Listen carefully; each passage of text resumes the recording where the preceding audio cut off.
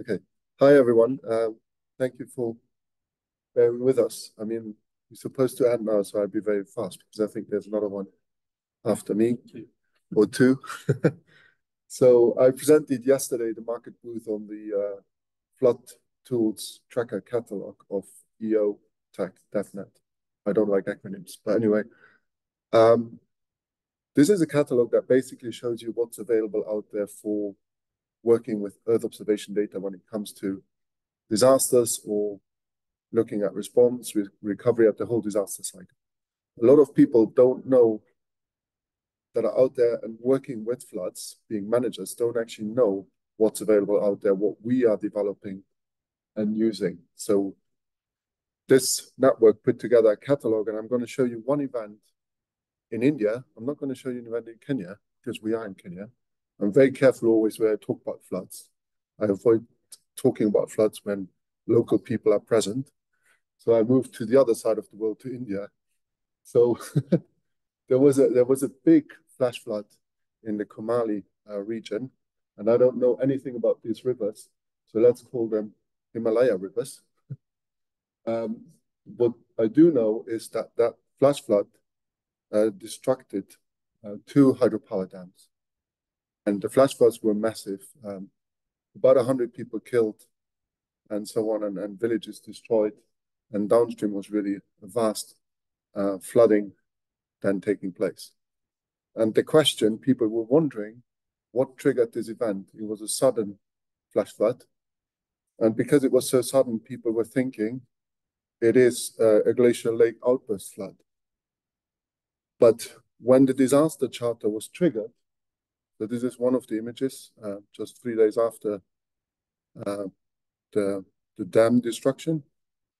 So when the disaster charter was triggered, and the disaster charter is one of the tools or one of the systems we mentioned in the flood tools tracker, people were actually starting to use imagery that become available. So these included planet, very high resolution planet imagery. I'm going to show you some analysis on the next slide. The image is very high resolution from Pleiades, and then also Sentinel-2. So you're even able to analyze afterwards some what was happening with even lower resolution imagery. But the high resolution imagery came in very handy, of course. So these images became available through the charter and now available free of charge to anyone to analyze about, I think, up to 3 months after the activation. And what it enabled in this case was actually to prove that it was not a glacial lake outburst flood, but it was rather very high temperatures a couple of days before, causing massive snow melt, which then caused snow melt runoff. And this runoff just went along a rock fracture already pre-existing, and that triggered a massive rock ice failure, which then caused destruction of these dams. So it was essentially attributed to climatic changes in the region because these high temperature changes weren't experienced before. And this was only possible to establish because of the remote sensing data analysis. And this is one of the rare cases where really a lot of images were used to try to understand the event, rather than use it to respond or to help responding. So here's the planet analysis. I'm not going to go in detail, but it was used to find out the volume and the dimensions of this rock slide. So basically, just again, what I said yesterday in the market booth, the EOTEC DevNet is basically promoting the collaboration of EO capacity providers around the world. So the aim is basically to improve the collaboration between a lot of these capacity building initiatives that exist, and really to reduce duplication of effort. There's a lot of people doing the same thing, and it was decided to bring this all together and call it a network of networks, and basically group it into on the one hand, thematic working groups. So there are over 1,000 people now active across the world, including Africa, Americas, and Asia and Europe. And the themes are basically around floods, but droughts are coming as well. I mean, in the working groups. And then there's also climate adaptation coming at 2025, maybe. And then on the other hand, you've got the management team.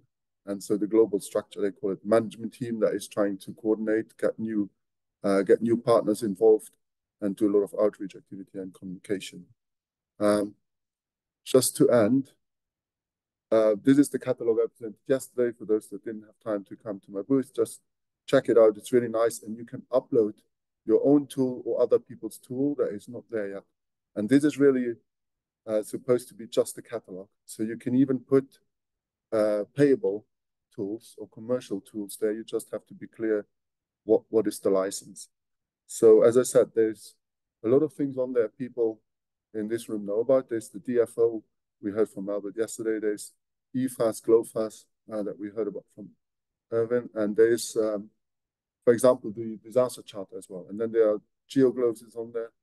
So it really is a collection, a catalog to tell people what is available where. And you click on this, and then you got to go to the sources. And so it's up to the provider of those tools to make sure the description is correct.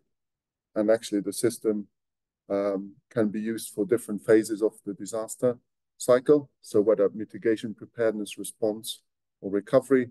And you have to make sure when you want to upload your tool, you give it a good description that's easy understandable. You tell people what it can be used for, and then provide the link how to access it, and talk about licensing and etc.